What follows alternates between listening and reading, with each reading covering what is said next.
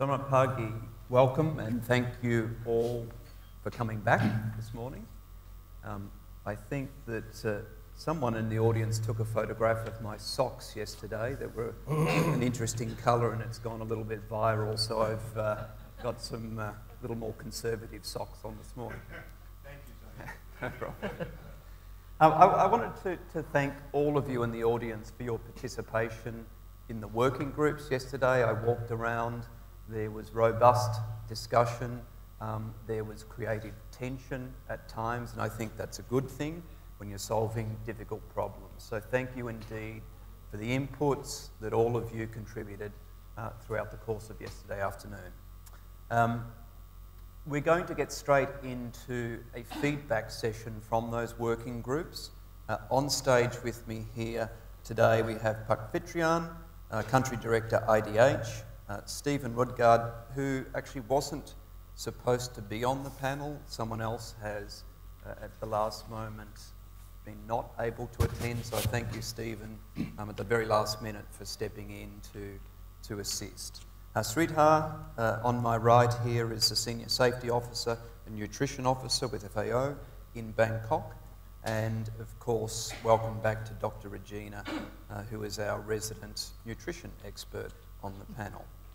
So we have around 25 minutes, and the purpose of this panel is really to sum up what happened yesterday in the working group. So an executive summary of sorts, some feedback, good, bad, otherwise, to the audience. I may have a few questions, you may have a few questions of each other, and then I'd like to give at least 5 minutes at the conclusion of the panel for the audience to ask some questions as well. So without further ado, I think we'll start with Fitrian, if that's okay, and to give your perspectives on the discussion from yesterday afternoon. Thank you, Tony.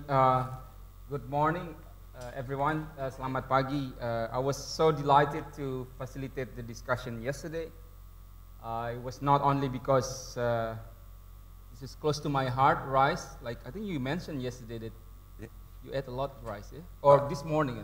Brown rice as well. Oh, brown rice.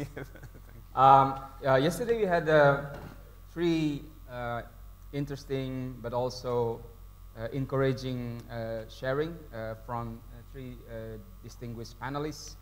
One from ECO, the second one from Corteva, and the third one from Syngenta Foundation.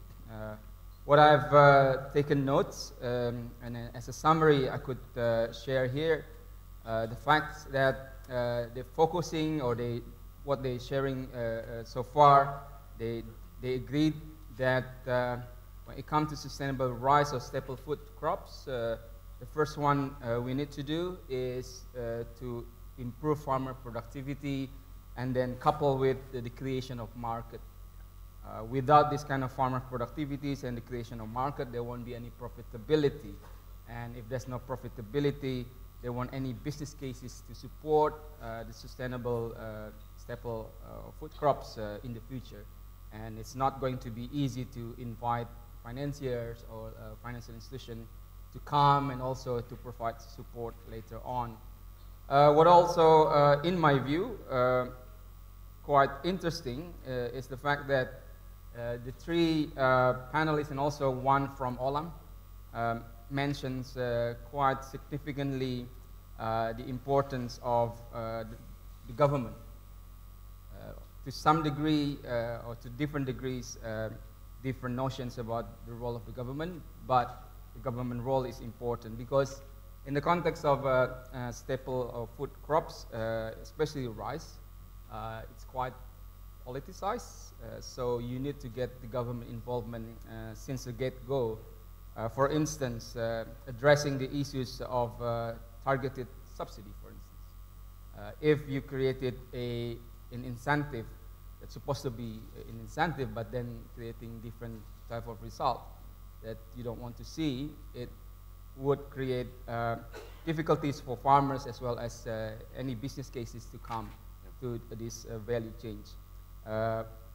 This kind of things also link to different type of policies, issues of policy corrections or policy discussion that needs to be addressed, linking to fertilizer, linking to many different things, land legality and whatnot. Another component that I also saw or took note as a very important and interesting points coming up in the discussion is the involvement of insurance. And I think the gentleman, Pak Teddy from Syngenta Foundation, mentions that yes, we need to provide access to finance to farmers or individual farmers or cooperatives or different type of farmers organization. But without the support from the insurance, for instance, it would be difficult to help farmers to have this kind of security and also sustainability of financing. So I think this is quite interesting in my view. But of course, this is still done at the initial stage. So we have to see whether the model that is being tested would lead to good results. There are two other things that I also took notes.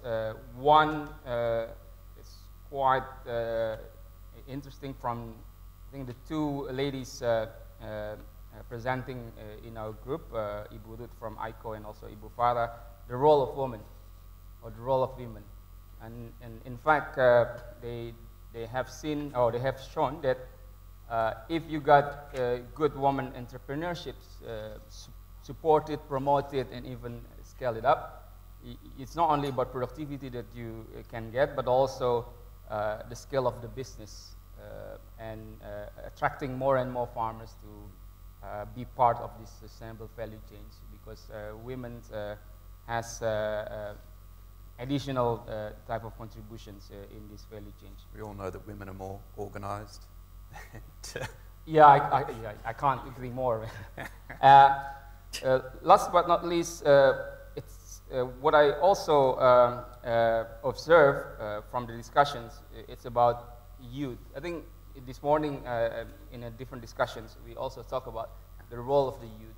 There are plenty of farmers that have reached to the level of aging farmers.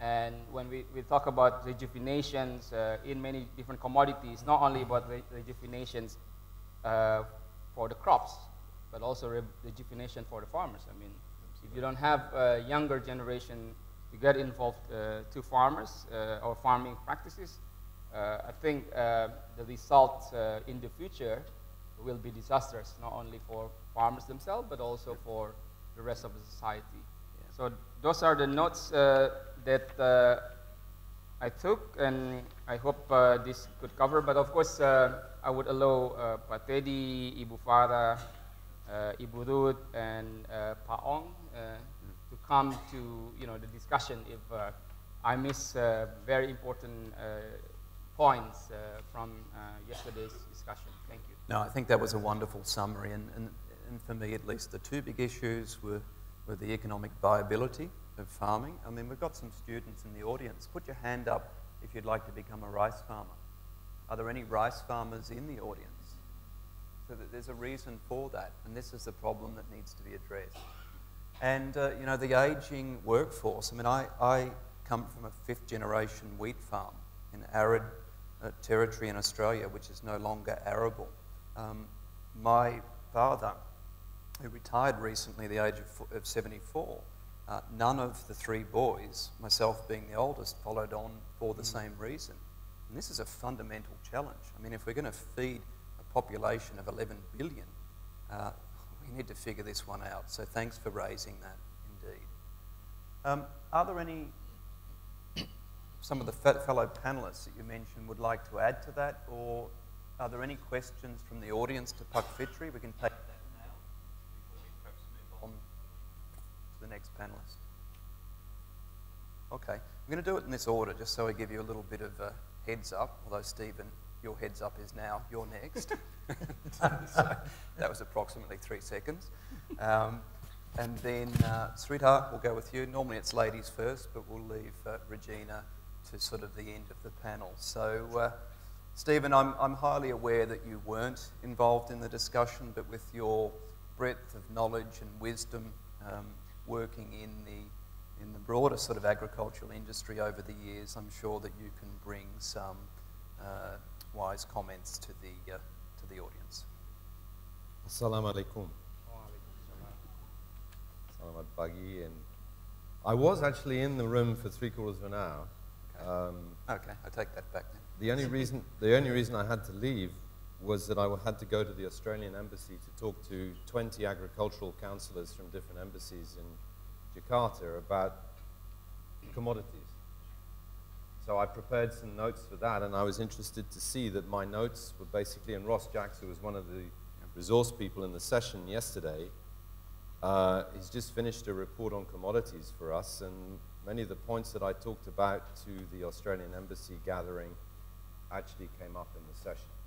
Can I just interject there? Which session were you involved with? I don't think we mentioned that. The estate crops. Okay.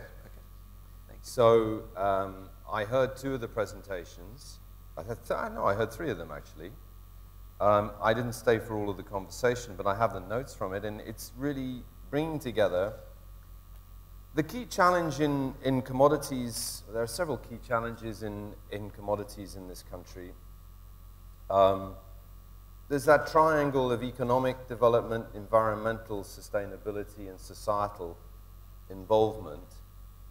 And the bad press is all coming around oil palm, which was one of the 3 commodities that was dealt with yesterday. Cocoa and coffee were also on the table. And in fact, I made the comment that actually cocoa and coffee just as much engines of deforestation as oil palm is, but it doesn't get the international press. People like to drink coffee and eat chocolate, so somehow it's not got the negative stigma that oil palm has. The big challenge for, more so in a way for coffee and cocoa, which are traditionally in this country grown much more by smallholders. Oil palm is a mix, 40% only of the oil palm area is grown by smallholders. But they're the vulnerable end. The value chains are not very well organized for smallholders. They tend to have now older plantations which have declining yields, bad pest and disease incidents, certainly for cocoa and coffee. Their problem is also that they have very low purchasing power, generally right now because the commodity prices are through the floor. Palm oil is in surplus globally. There are mills even turning away fresh palm fruit bunches. So there is something of a crisis around the purchasing end of the value chain, which is feeding back, of course, to the smallholders. Most of these crops, the land tenure is weak or non-existent, which means there's no surety of ownership of land. And that feeds back into the inability to raise money, because if you don't have title, you can't put up the land as a collateral for, particularly if you want to access the CPO, the group palm oil fund here, you need to have title. So smallholders are facing that declining yield issue, but no real ability to invest.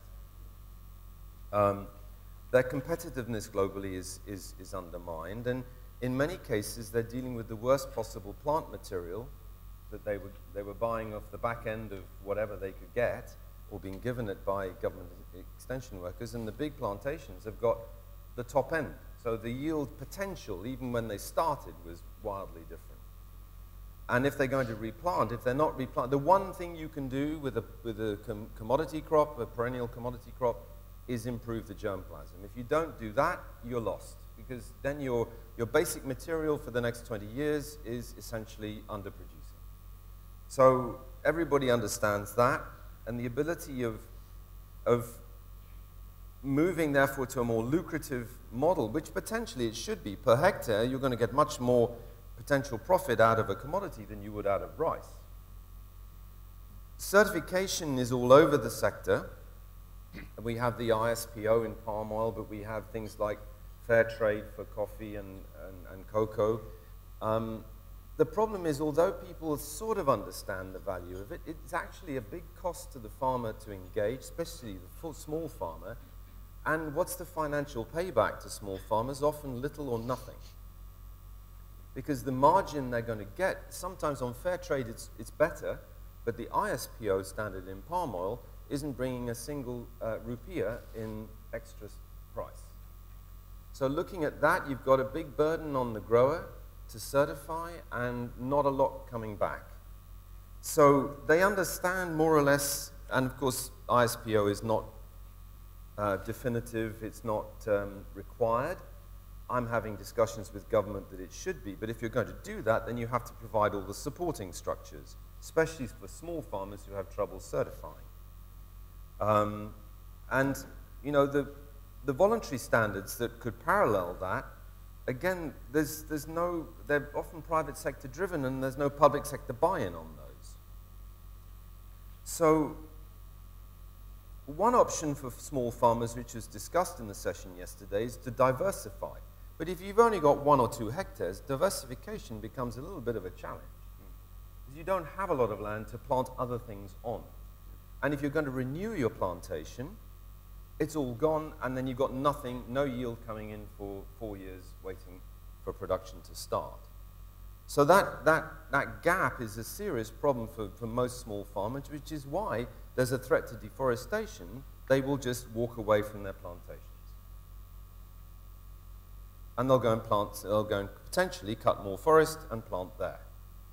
So, you know, you can drive in central Sumatra past plantations with palm trees that are so tall they can't harvest them. They've just walked away. They haven't cut the trees down, they've just walked away. Now, that is the challenge that all of us that have any involvement in the sector understand. To renew the plantations will avoid more deforestation. Yeah. So sustainability has to be about renewal. And the question is, how are we going to do that? The inti plasma, anyone who's not Indonesian won't understand inti plasma, but it's like an outgrower network. That binds in some smallholders to a central mill or processor or off-taker that then guarantees to buy the product, more or less. The contract forms a bit dubious in certain cases. But it does give then a network of support that could be leveraged to finance that replanting process. But that, again, is primarily private sector driven. The government sort of stands back. And the government, I think this is a challenge which we'll be taking up from FAO's side, to work with the coordinating Ministry of Economic Affairs, but also Ministry of Agriculture, to provide that policy support and the local government involvement that will underpin that renewal process. Those commodity clusters are also important for innovation. If farmers can talk to each other and access new technologies, they can do so as a group, which is lowering the entry threshold. So we've got, I think, some really potentially productive ways forward, but it does need strong institutional buy-in at national level. And that's something which the government has been somehow a little bit anxious to not step in, because they're overawed, I think, maybe by the big plantation companies in oil palm, but that's not the case in cocoa and coffee, where the predominance is in smallholders. So I would say that what came out yesterday was a good sharing of what are the established constraints and maybe pointing towards some solutions of how to take commodity crops forward. I think it needs a bit more connection between the private sector, where we are talking to institutions like Rabobank, bringing in the financing sector. They want to reduce risk because financiers are not interested in high risk. And that smallholder image presents risk. Thank you, Stephen. It's complex, and we don't have any representatives from the ministry here this morning, but if we did have the Minister for Agriculture sitting here in front of us and you got to ask one question, you had the ability to get this individual to do one thing, what would that be from a policy perspective? I think it's got to be around certification, but the government has to support that certification process. And how is that going to happen? Because the coordinating ministry doesn't have a network on the ground. They can do the overarching context at JAKARTA level, but they don't have staff and operators at the district and province level. That's the Ministry of Agriculture and the Ministry of Trade and Commerce. So we need that multi-sectoral buy-in, and can the Ministry of Agriculture leverage that? Because they have a key position. Yeah, it's a challenge when the coordinated ministry is not coordinated as such. Well, it doesn't have the resources on the ground. Yeah, yeah, fair. Okay. Are there any questions that you'd like to address to Stephen? Otherwise, we'll move on to Sridhar, if you'd like to introduce the panel that you were moderating, facilitating, give your feedback from the working group. Thanks, Sridhar. Thank you, Tony, and good morning, everyone. So we had a very engaging panel yesterday, which had speakers all actually from the private sector. So whereas the session was actually titled to be on animal protein, which includes livestock, poultry, fish, and other sources, but it actually turned out to be a much more engaging discussion on partnership to achieve our aims to increase protein content in diets. And during the process of discussion, we actually touched on many other SDGs apart from SDG2. So SDG 17 partnership, 14 on 15, which is life on land and life under water, as well as 12, which is sustainable production and consumption. So we had 4 very engaging speakers. There were Josie from the Charoen Popcom group, Adik from Unilever, Kunagung from Cargill, as well as a 4th Dayu from Great Giant Livestock, who didn't actually give a presentation, but she joined the panel a little later. So let me start with what actually happened at the end. So we had a very curious question from one of our young members in the audience, who actually asked the panelists that now that you all have expressed your enthusiasm and all the ideas that you've got in place to help achieve SDG2 as well as other SDGs, what is actually stopping you from cooperating closer or collaborating among yourselves or acting as, you know, as a force multiplier? So one of the things that I pointed out was, and which for me as well, this is the first time that I'm attending an event where the organizer is United Nations. As in United Nations representing all 17 agencies, and of course there are other agencies as well. Because most of the time it's either FAO or WFP or WHO or one of the, you know, so, and UNICEF and so on. But, so the point being made was if the UN can start getting its act together, there really shouldn't be a problem with all the other sectors trying to get the same thing in some way or the other. Is that a fair comment? No. Why not? I mean, it's an aspirational comment, let's say. So one of the key points that actually came about through that session was, as our illustrious speakers actually said, that SDGs actually has made us a little more disciplined in our approach. It actually puts a very good frame into which both the government, the UN agencies, the private sector, the consumers, the civil society, everybody is able to work within that frame to achieve or look towards achieving the targets. So some of the key things that were identified during the discussion were, one was all the companies described their corporate social responsibility initiatives.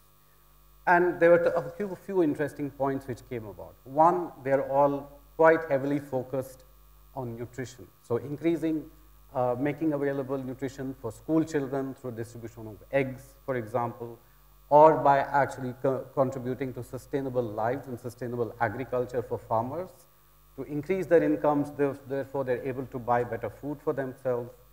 And similarly, so there were all these initiatives which provide the ground for them to actually launch an initiative together. In other words, there's a lot of common ground where these companies can actually join forces and say, let's work with the government of Indonesia to increase the amount of protein that can be made available to school children or to children in general, so that they have better access and we can eventually, over a period of time, reduce the rate of stunting. So these are, second issue was on food loss and waste. Now, one of the things which was, again, came about in the discussion was that livestock is known or has been analyzed as being contributing to 15 to 18% of greenhouse gas emissions on the total, global total. Now, what do we do to reduce them? Now, there are no simple solutions. We cannot, it's not advised or workable simply to say, let's stop eating meat, or let's stop growing meat, or growing, or having poultry. So an easier solution could be to reduce food loss and waste, because almost a gigaton of fixed carbon is lost because of food losses. And therefore, it's a different way of actually reducing emissions from the livestock sector. So that's another place where they can join forces. And the point was expressed that here's where the UN and all its agencies can be an honest broker between the private sector and the government, because there is a lot of issues that come in when the private sector wants to explore these kind of parts of it. The other area which was looked at was on capacity building, particularly in all these chains we are talking about, the value chains, the supply chains. And these go beyond the livestock sector, they also go into the crop sector and horticulture and so on. Now, there was a word which often came about very commonly, was on smallholders. So almost all the companies are working with smallholders, helping them to have a more sustainable livelihood, to have improved methods of farming, reduce use of agrochemicals, inputs such as organic and so on. So now again, these were all piecemeal. They were all being targeted at, let's say, a few thousands of farmers, but we know that these numbers are in the millions. And if you look at Asia, it's in the hundreds of millions. So here's an opportunity again for the companies to collaborate and say develop an entire workforce or an entire army of sustainable farmers. Focus on codes of practice, good practices, or packages which every farmer or smallholder in a sector can be trained in or be sensitized to. It still allows them to keep their competitive space, so they don't have to compromise on what they're producing and how they want to sell in the market. They still keep that, but now they have an entire base, a solid agriculture base from which they can work off from. So these were the other things that actually came out. And here we mentioned, it was important to mention that this right now from 2019 to 2029, and then also around the same period, we have the UN Decade for family farming. We also have the UN Decade for agroecology. So these are two instruments, advocacy instruments that can be taken advantage of.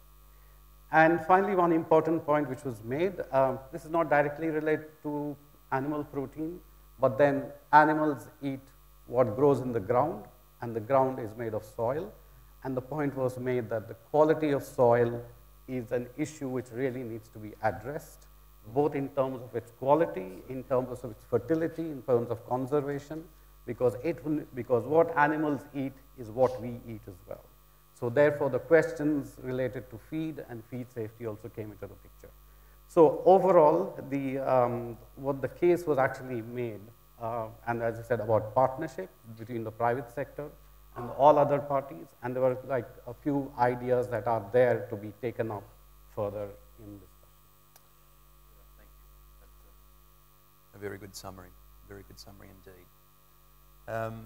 Regina, this entire conference event is fundamentally about malnutrition and hunger, and putting an end to that within the next decade. So I think it's appropriate that you come in now and add your perspective, summarize what happened yesterday, and give some comments from the position of a nutritionist with regards to this topic of malnutrition and perhaps also overnutrition. We touched on that briefly yesterday. That is also a significant issue in this country and around the world. So Regina, over to you. Yeah, thank you. Good morning, everybody. I actually like to reflect on what we discussed as a group, and we had the breakout session which was titled Malnutrition. And when we came together as a group, the main importance was immediately given to stunting. And so, but of course you have to remember that SDG2 is to end all form of malnutrition. So I made sure that wasting, overweight, and micronutrient deficiencies didn't fall off the discussion. while we were focusing on stunting. And we had a very lively discussion, and we were also lucky because in our group we had speakers and representatives who came forward with experiences that were very close to Jakarta, only 2 hours away. One private sector was actually doing a project in Tangerang, which is very close. But we also had NTT and NTB representatives, which of course could then talk about what's happening in the outer islands. And those who know a bit about the statistics, stunting is very high in the outer islands. Malnutrition prevalence is actually pretty bad there, in particular stunting. So I, instead of giving maybe my own opinion, I would actually like to give the opinion and the experiences that we had in our discussion. And it was very interesting because, first of all, yes, we zoomed in into stunting. And one of the representatives from Flores actually pointed out, from Bupati, pointed out that there is a stigmatization on stunting, which I thought was very interesting to hear. I didn't expect that to come forward like this, but basically since stunting is occurring in the richer segments of the population as well as in the poorer segments, there is sort of a funny feeling when I have enough money but my child is stunted as well. So am I actually as poor as my poor friend or colleague or in the community? So there is a stigmatization going on, and we then discussed further about how to get rid of this and how to actually address it, because you can only address it once the stunting problem is openly discussed and it's understood that actually it affects everybody. So far in Indonesia, the difference is that, of course, if you have more purchasing power, you can actually look for solutions. Whereas if you are poor, you have not a lot of solutions because you have limited abilities. So that was a very important point. And the other point that came out was about collaboration. Stunting is an issue that you need a lot of collaboration and you need a lot of different sectors that actually work together. You cannot only do it with one intervention. You cannot only do it with one nutrition intervention. You need hygiene, you need wash, you need food, you need agriculture, you need policy. So it's actually calling for, like what you said, multiple stakeholder partnerships. Otherwise, you will not be able to do anything. The other point that came out was about a very, very nice point from the field, from the Bupati representative from Flores, and pointing out that we need champions to bring forward the issue about stunting. Because we started our discussion in the sense that I provoked a little bit and asked, do you really understand what stunting is? Who knows what stunting really is? And then it was also sort of an awakening that a lot of people actually do not really know what stunting is, even though we talk about stunting. Indonesia talks about stunting, and now you can even read it in the newspapers. But what is it really? And so we Regina, need... can I just interject? Yes. Can you just give your definition of stunting to the audience? Well, to make sure. Yes, I mean, stunting is both. It's an outcome and it's an indicator which we use. But stunting is a long-term, suboptimal consumption of a diet. So that means it's the result of eating very long, over a long period of time, not the right food, not getting the right essential micronutrients, not getting the right protein and everything, calories. It's a real combination, and the result is that you are impaired. You're having impaired growth. You're small. You know, you look like if you're 5 years old, but you're actually 10 years old. Yeah. But the important point is that it has a huge influence on your cognitive development, because it affects on how your brain is also developing. So there are lots of factors, and that's bad stunting. And so what we were discussing and what came clearly out is that in this country we need champions who really go around and talk about stunting and talk about what should be done. And there was also the wish of having a campaign. Let's have a campaign, because Indonesia has lots of campaigns, so we should also have a campaign really around stunting to bring that out.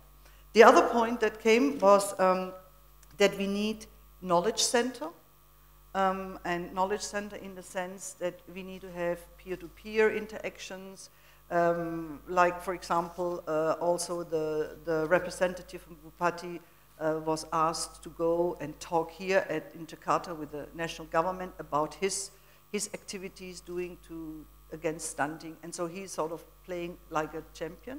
But we need to really make that more, and then also come in with knowledge center, and we can also have, we should learn how we used apps in other sectors and bring it into the stunting issue.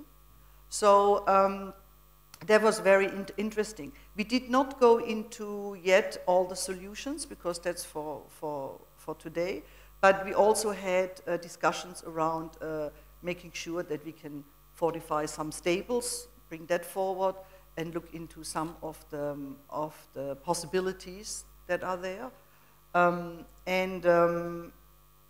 It was the question then I asked, do you get enough information around stunting so that you know what's going on? And then no, the answer was no, which was interesting. So I think even though there is a presidential support to reduce stunting, I think in general the population would benefit to actually get more information around stunting and what can be done. Yeah, so change begins with knowledge. And so how would you recommend we get this information, this knowledge, at scale to the field? We're talking about millions and millions of people. Is it technology? Is it a workforce of millions that goes out there face to face? How can we do that? How can we get this fundamental knowledge to the place it needs to be? Is it an app? You mentioned an app. I think it's a combination, but we should look into some apps, because we can use this to either gather data or then to measure or to share. And we have some sectors, you know, education uses a lot of apps, and hygiene uses a lot of apps, so we should look into that. But we should also engage with the social media and the newspapers, and you know, just make a real big awareness campaign, I think, while also looking at the concrete solutions and strategies, because you still need nutritious food, which is affordable. And this is where all the environment and the economic constraints are coming in, and we need to work on that, and we need the private sector to engage, to make sure that private sector is there to help to make affordable, nutritious food. And this was another point that came out in the discussion. It seemed that there was really a lack of private sector engagement to particularly solve the problem around making nutritious food affordable. Yeah, I mean, I sometimes question whether the private sector will self-regulate. I mean, we talked yesterday about junk food and diets and overnutrition.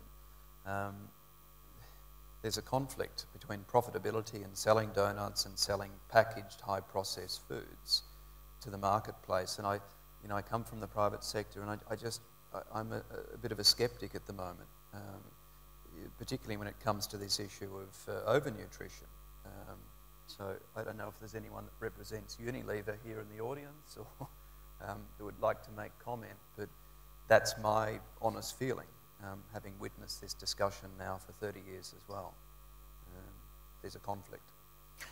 There is a huge conflict, yes, but I think that's why we also pointed out, if you want to address stunting, you have to address this in collaboration with different stakeholders. Industry itself cannot make nutritious food affordable like that. They need incentives, they need the government behind, but they also need civil society who engages with them on doing this. So I think it's a real challenge. And when you look at the overweight, I mean, stunting is also, you have a high probability that you will be overweight as well. So we really need to look for having alternatives. And behavior change. Remember the plenary we had yesterday about consumer change, behavior change. It's a huge challenge. Behavior change is important, but I think in some ways public policy is even more important that some of these issues need to be regulated. You know, I go back to my time in New York City, where the mayor came in and said, look, there is a reason this population, which is, you know, the richest city and the richest country in the world, is either hungry or obese. It's what they're eating, you know, so we need to regulate this, because individuals without the access to education won't self-regulate, and certainly the corporations that are selling the, you know, the high sort of shallow calorie foods won't self-regulate either. Okay. How are we doing for time? I think we've got 5 minutes. I think we might wrap up at this point. Are there any questions from the audience that you would like to address either to a specific member of the panel or the panel in general? And if there are not, are there any questions that fellow panelists would like to ask each other? Thank you, Tony. If I may, just to add on to Stephen's recommendation or question to perceived to be a coordinating minister. You mentioned about the importance of certification linking to public policies. I think nowadays with ISPO, Indonesia Sustainable Palm Oil, it is of course crucial to make it happen. But how can you help the government using their own instrument to then not only execute ISPO but also getting, let's say, support from different stakeholders to make it happen. What I can see now, the government itself, regardless of the price now, because of the price of palm oil is going down, but they do have what Stephen has mentioned, the crude palm oil fund, or CPO fund. So if, let's say, if farmers can get to that certification level, one of the key incentives that can be provided is the provisions of fund for replanting, for instance, for independent smallholders.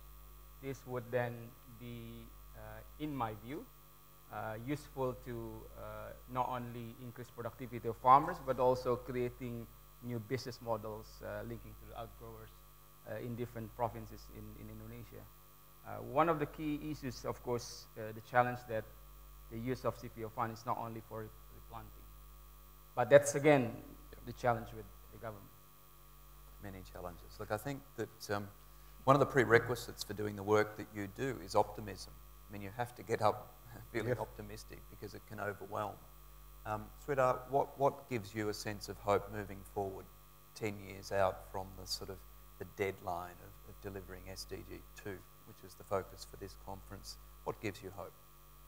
Well, it's clearly when you have people from various backgrounds and various professions attending events like these and actually putting forward their ideas, that itself is a step forward. I mean, there is now in this world a great deal of awareness of a number of issues related not just to nutrition but also to sustainability, the necessity to combat climate change, the necessity to have sustainable ways of farming. What we are seeing now, for example, in other related issues, for instance, we have the fall RB worm infestation, which is a major pest of maize, which is now invading all across Asia. Now there is an approach to actually go in for integrated pest management and to sort of change the traditional way of doing business. So that itself is room for optimism. I mean, I wouldn't say, 2030, everything is achievable, but certainly we have made big strides in changing our mindset that the only way we will actually survive beyond 2030 is if we bring this together. Okay, we've got 2 minutes. Stephen, Regina, would you like to offer any final comments? Otherwise, we'll wrap up and go to the coffee break. Stephen? I'm full of hope. Yeah. That's why I come to work, actually. Yeah. But I see the disconnections and the lack of belief in some parties that the sustainable solutions can be achieved. And I think we need to catalyze this. I think we need to get some really well-placed thinkers to empower the government in a way that they perhaps don't feel empowered. We were discussing this in the RICE session this morning. To give them, I mean, the Minister of Agriculture has already expressed his view that the public extension services need to be upgraded and brought up to date. They are a huge workforce that could really facilitate a lot of change, both on both of your sectors as well as the one I was talking about, and in terms of the health sector, really power the sort of behavior change that we're looking for in the malnutrition side to look at dietary change. So I think we need a bit of a rethinking on the public sector role. But how they work with private sector is crucial, because the one can't work without the other. No. Thank you, Steve. Maybe just the last, I also would say I'm rather positive, even though stunting could have been addressed already 20 years ago, but now there's really national buy-in, president is behind it. What is needed, and this is a bit to resonate what Stephen said, is now we really have to get the solutions, because we have solutions. But you have to think about it, how to do it, and for this you need to stimulate and you give input to the government and to the different sectors, and the private sector need to be at the table. Absolutely. I mean, it may not feel like it, but there is progress, and we're moving in the right direction. Okay. Ladies and gentlemen, please thank the panellists. I think that was a very, very insightful, useful discussion. Now, just before we move off for a coffee break, after the coffee break at, what is it, it's 11 a.m., we'll move back into the working groups. And just a reminder of the rooms. So the staple crops Orem room on the second floor, high value crops Hesse room, which is on the third level, animal protein with Sridhar is back, I assume it's the same room, Stella room on the second floor, and then malnutrition with Regina, Rudgard on the third floor. They'll come back later on in the day and have a discussion around concrete targets, measurements, goals, objectives. So this morning's session was a high-level summary of the discussion. Now the objective is to come back with something a little more concrete that can feed into this national development framework. So thank you indeed. Go and enjoy your coffee. Stay away from the donuts, and we'll see you after lunch. Okay. Stay away from the Yeah. donuts? Sponsoring some lecture.